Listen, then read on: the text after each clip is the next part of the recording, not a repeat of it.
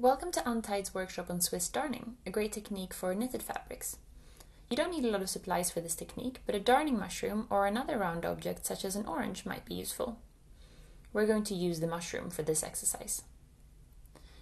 Next, you'll need some yarn in a lighter weight than the yarn that your garment is made from. You can put it close to compare. You'll also need a thin thread to use as a support thread, and some needles, a thin one for the support thread, and a thicker one, blunt, so not sharp to touch. Preferably this could be a tapestry needle.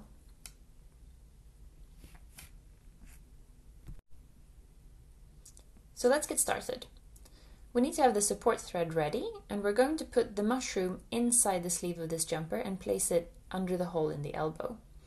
Swiss darning is a technique that you can use to reinforce a worn away area of a garment, but you can also use it to cover a hole.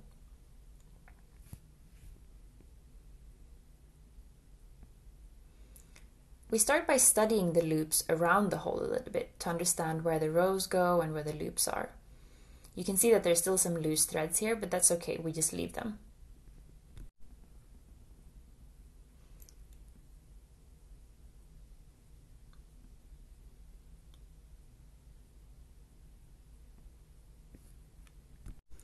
We want to start working a few rows around the hole to make sure it doesn't open up again. Enter your threaded needle a couple of centimeters from where you want the Swiss darn to start, and then start bringing it up in one of the rows next to the hole. You can leave a little tail hanging here, we're going to remove it afterwards anyway.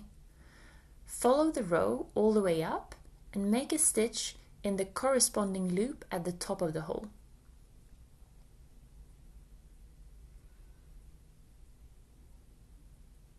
Then go back down again, and now you want to go into the loop that you came from and up in the one next to it. So into the one we came from and up in the one next to it.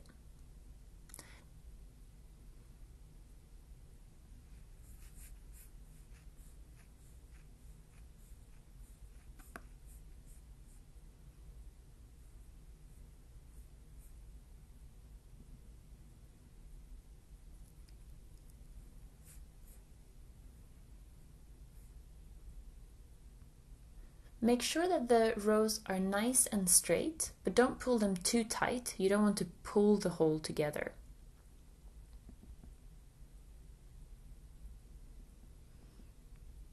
Now you just continue doing these support threads across the hole, making sure to keep the thread straight. If you're working on an area that is just worn away, but doesn't not yet have a hole, you don't need the support threads because you can follow the existing loops. You can also use a thicker thread as a support thread, but we find it easier with a thinner one.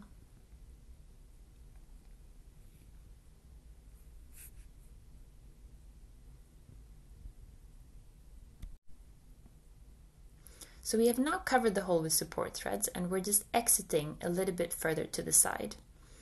Now we can pull the threads out a little bit and make sure that they're straight.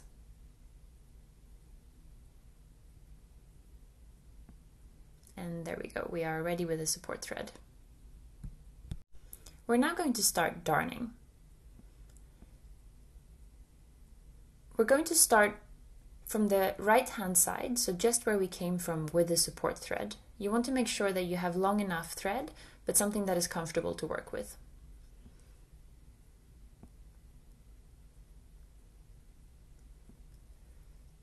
So you enter the fabric just where the support thread came, and you want to come up in the same loop as you did for the support thread. Now leave a little tail just like we did with the support thread. Now carefully make sure that you catch the first two support threads, loop the mending thread around the support threads without pulling too tightly, and then go back into the same loop again that you came from. And then immediately come up in the loop next to it. And be careful now not to pull it too tightly. It should look like an upside down U. Now we take the next 2 support threads and we do the same thing, creating a little upside down U. Go back where you came from in the same loop and immediately exit in the loop next to it.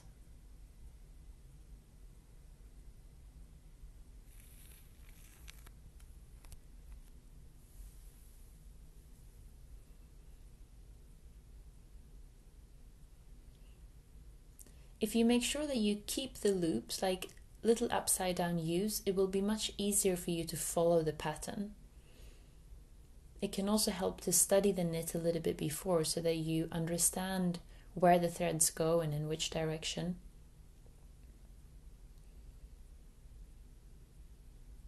And we take up the support threads again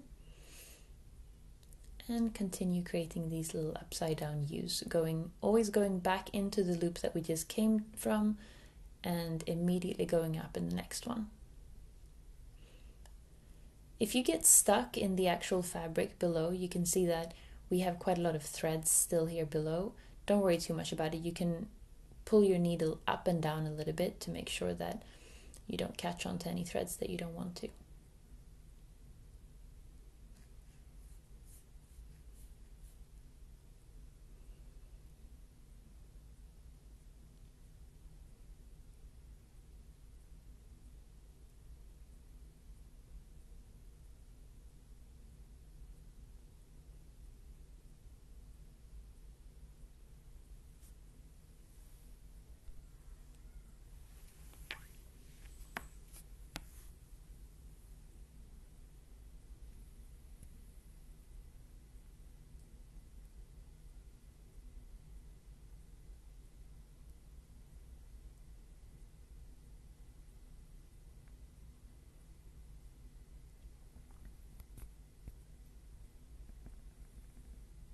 Now we're coming towards the end of our first row.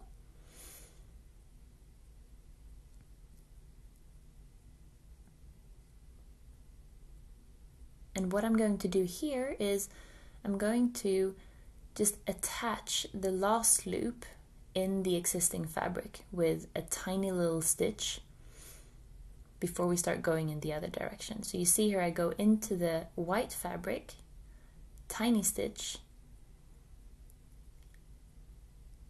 Here we've got the first row and it's finished. We now want to turn the work around and catch the existing loops.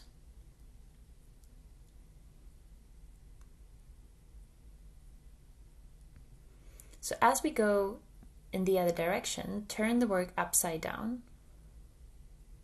catch onto the support threads again, but now instead of catching the existing loops, so in this case the white ones, you want to go back into the pink ones, so the ones that we just did in the previous row. You go back into the loop that you came from and you immediately pick up the next one. And you carefully create a little loop. Don't pull it too tightly. Pull it around the support threads. Back into the loop that you just came from and up in the one next to it.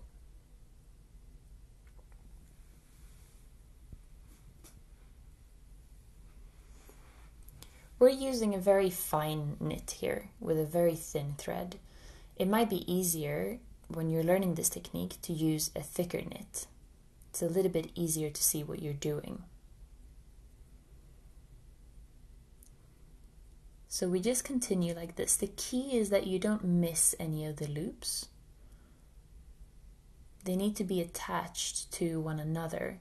The whole thing with the knit is that one thread really keeps going. So if you lose one part of the thread, then the whole knit will easily start to unravel.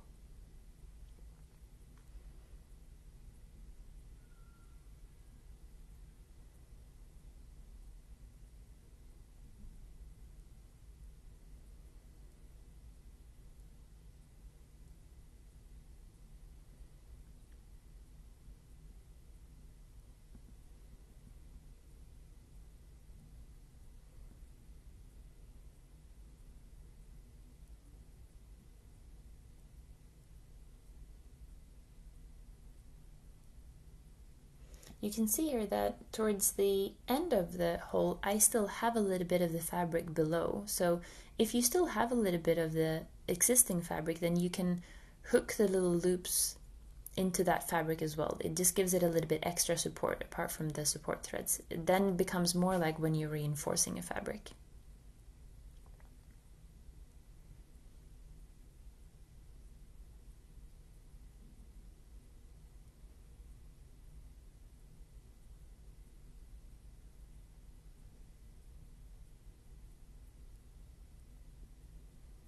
There we go, we've finished our second row, and as you can see for the last one, I'm just attaching it a little bit into the side of the existing fabric. And now we're turning it around and we're doing our third row, just in the same manner. We loop around the support thread, go into the little stitch that we just came from, immediately up in the one next to it,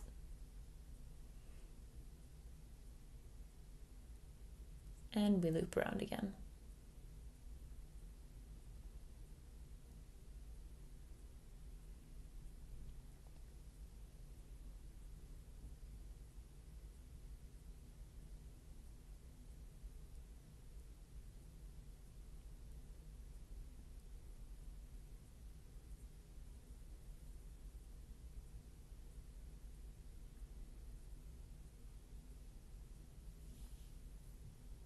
A common mistake when doing switch darning is when you pull the thread too tightly and you don't leave a loop, it will just be a sort of a straight stitch almost. And then when you come back in the other direction, you won't have a loop to put your needle back into. It is a common mistake that I made a lot in the beginning.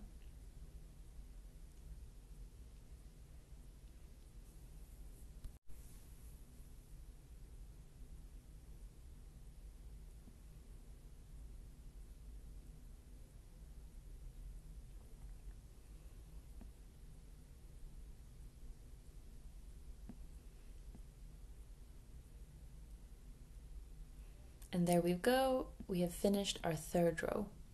We're now going to speed this up a little bit because you've really seen what the technique is all about.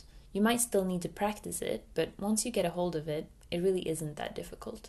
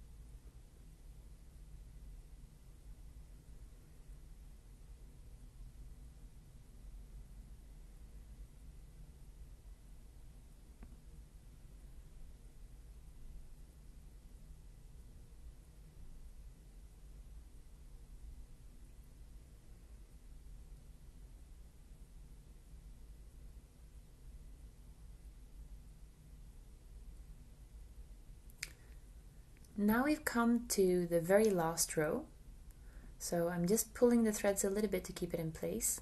For the very last row, what we're going to do is we're just going to follow the support thread. So you see here the little purple thread, I'm just following it into the white material. And then, like before, going back into the loop that I just came from.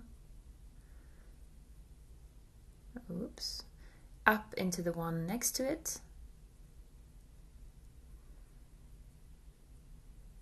then again following the purple support thread, going back where I came, up immediately in the one next to it, and then following the support thread. So here it's important that you do attach the mending thread into the existing garment, because otherwise it will unravel.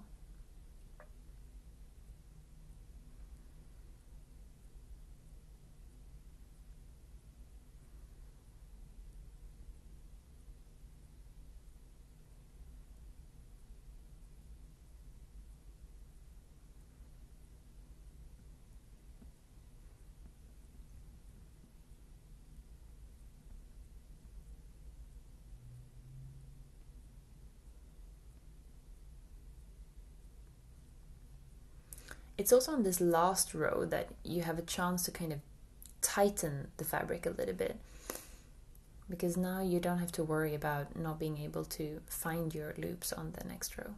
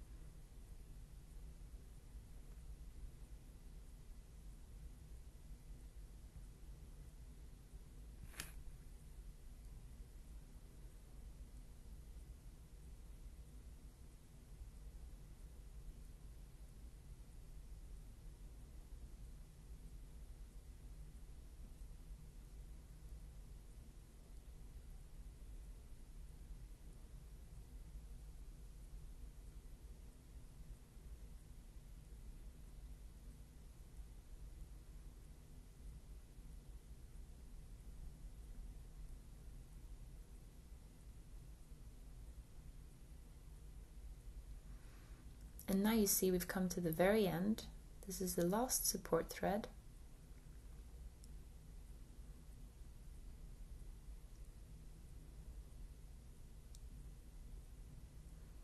Now I'm just going to finish it off with a last loop, and then just exit on the side of the fabric, and then leaving a tail of the thread just like I've done before.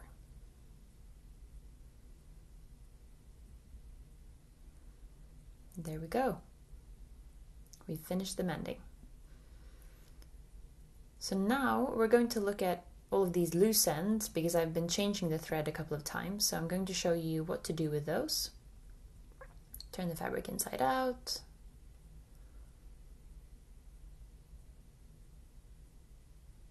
And here we've got all the little loose ends, so just pull them to the inside of the garment with a needle. Be careful so that you don't get stuck into anything.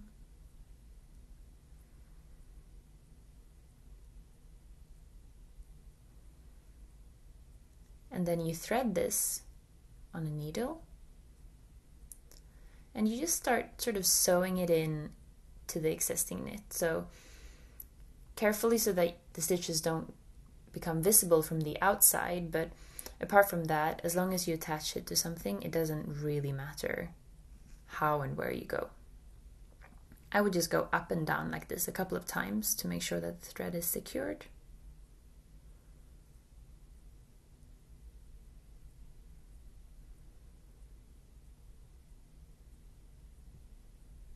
And then you can just cut it off. And you do this with the other loose ends as well. And now we're going to remove the support thread.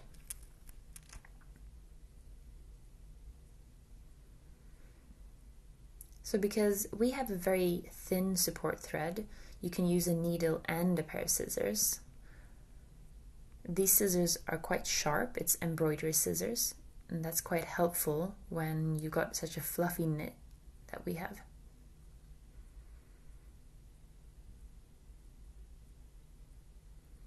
And so you just carefully pull and sometimes cut the thread. Of course, be careful so that you don't cut the actual mending yarn. Pull the thin thread out and then just cut it off. And I'm just going to continue like this until there are no more support threads left.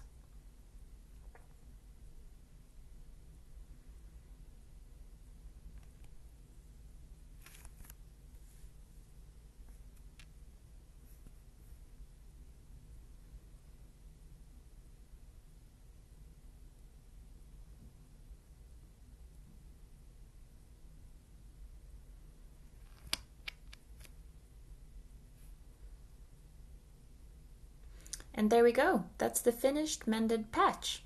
I hope you enjoyed this workshop, and please join us soon again for another one.